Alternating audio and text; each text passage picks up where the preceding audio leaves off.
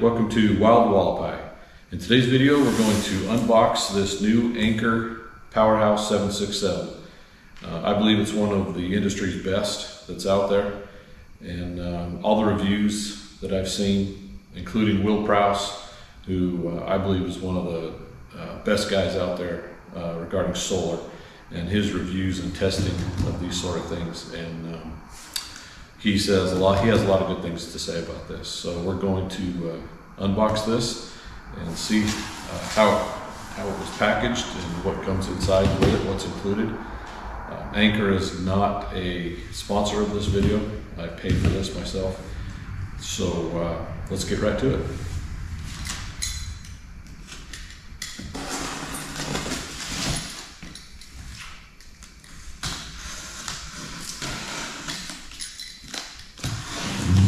First of all, I want to say that the packaging so far is outstanding. A couple little rips in the cardboard, but it doesn't go all the way through. There are no holes or protrusions into this box whatsoever. So I'm confident that it's going to be in good shape.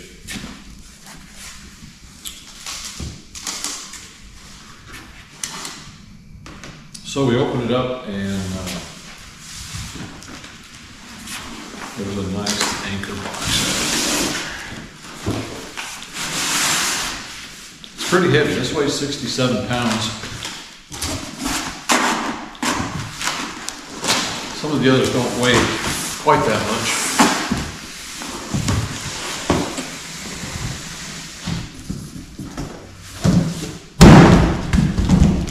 I did remove the straps. These had some plastic straps around it. I had already removed those before we got started today.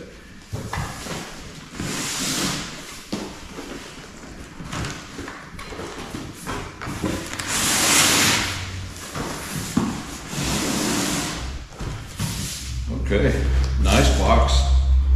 The packaging on this is top notch. Let's see what we find inside.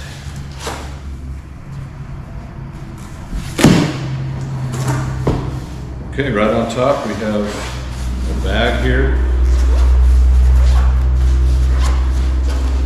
Okay, it's accessories. Here is the solar inputs. Not crazy about the XT60 type solar plugs. I wish it was MC4. And I'm not sure I'll even find solar panels with this end on it. I'll have to get an adapter for that. Another good thing about this machine is it actually accepts 1,000 watts of solar as part of the charging. Here's the AC plug, typical computer type power supply, and a 12-volt plug.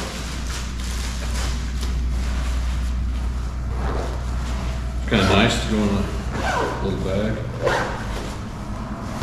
And here's the user manual.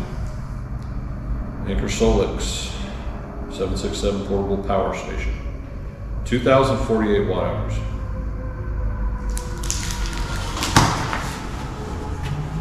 Okay, let's see what we have in.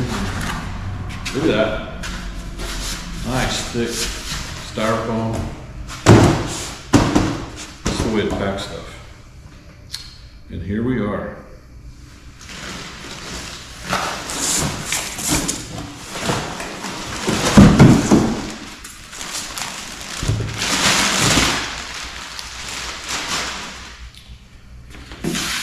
Wow. I'm really impressed. There isn't a mark on this thing. You're looking at the back side, obviously. That's where the expansion battery cable will go.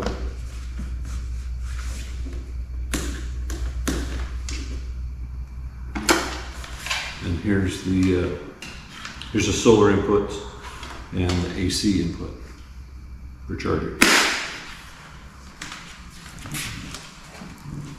It's not really that bad to manage.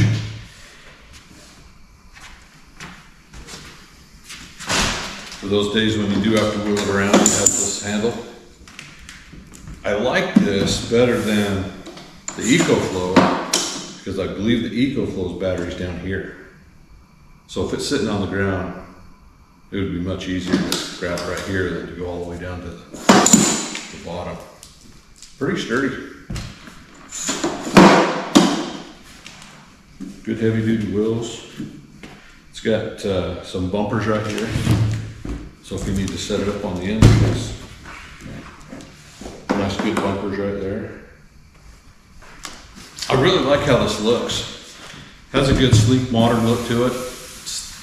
The EcoFlow makes a good product, but it just looks dated. It's kind of clunky looking, you know, with all the straight edges. And so wow, this is really nice. 4 ACs, 30 amp for your RV,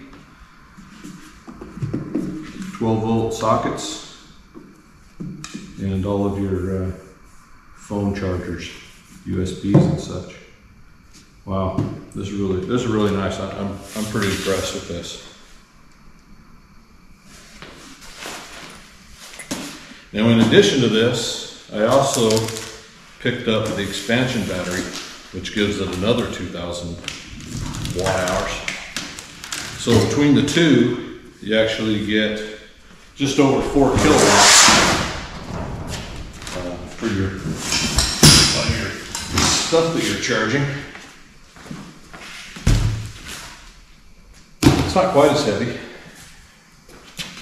as the PowerHouse.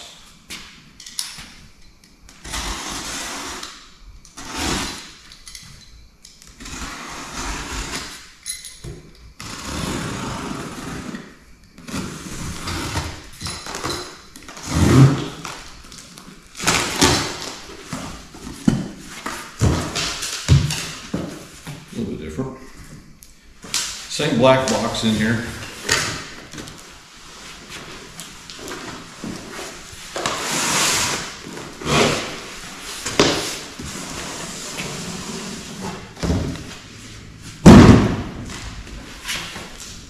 Wow, I love this packaging. It's just really nice. It says a little bit about a product, you know, the packaging that they come in.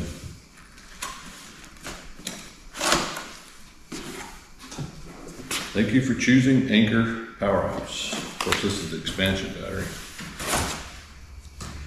All right on top, we've got the user manual. Anker 760 portable power station expansion battery.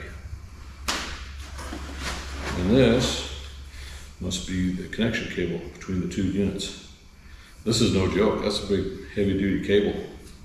I don't know if you've seen the cable for the Blue Eddy, but it looks pretty weak compared to this. This is nice. And you've got the locking terminals on here. Lock it into a unit. That's pretty cool. So yeah, that's nice. Again, man, look at that. Look how thick that is.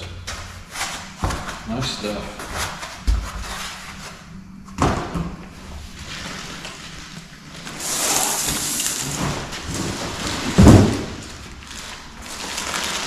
Yeah, not nearly as heavy as the PowerHouse.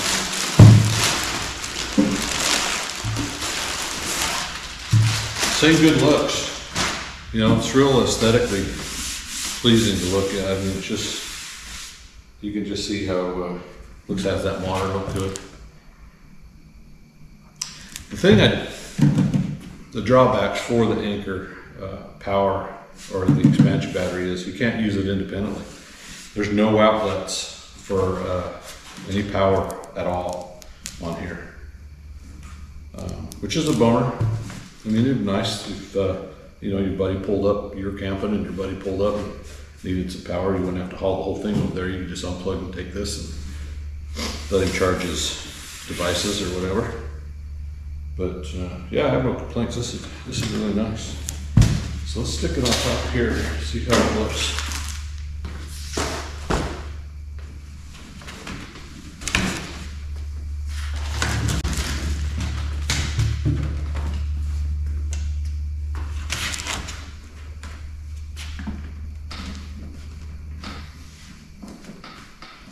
Yeah, looks great. So with both of these, it's just over 4 kilowatts. And I can't imagine anything that I've ever used while in my RV that this wouldn't handle. And if you've done any research on the 2,000 watt solar generators, you know that Anker makes such a great product with all their other things. I have several Anker products, mostly for small cell phone chargers, you know, the little power packs, portable power packs. And of course they're A1. So yeah, that's nice. Nice, good heavy duty wheels, looks like. Pull it around.